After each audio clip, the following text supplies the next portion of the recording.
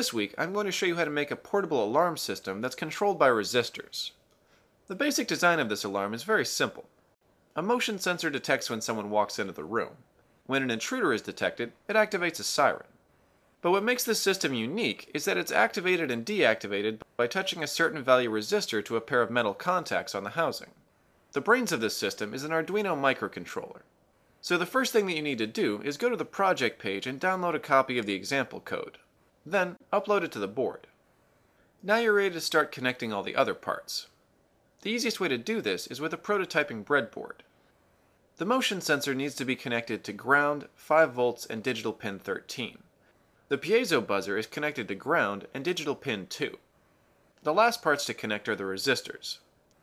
The two resistors are wired in series to form a voltage divider. One end is connected to 5 volts and the other end is connected to ground. The center connection between them is connected to analog pin 5. Now remove one of the resistors and turn on the power. The system will start up in standby mode. To arm and disarm the system, all you have to do is briefly reconnect the resistor to the breadboard. After testing the system, you're ready to solder all the parts together. To do this, I took a small piece of perf board and I made a simple DIY proto shield.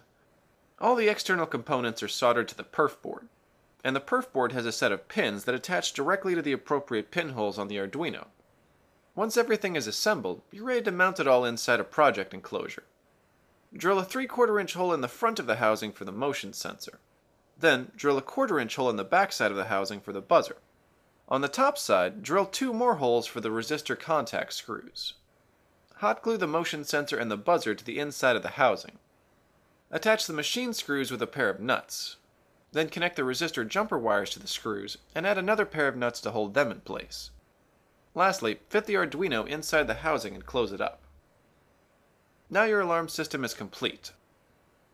Set it up in an area that you want to protect. Then, touch your key resistor to the screw contacts to arm the system. Whenever the system detects motion, the siren will go off. To deactivate the alarm, just touch the resistor to the contacts for 2 seconds. This delay prevents the system from being hacked with a potentiometer. If you want to make the resistor key extra secure, you can cover up the color indicator stripes with markers or paint. Well, that's how to make a resistor-controlled alarm system. Thanks for watching, and check back next week for more DIY hacks and how-tos.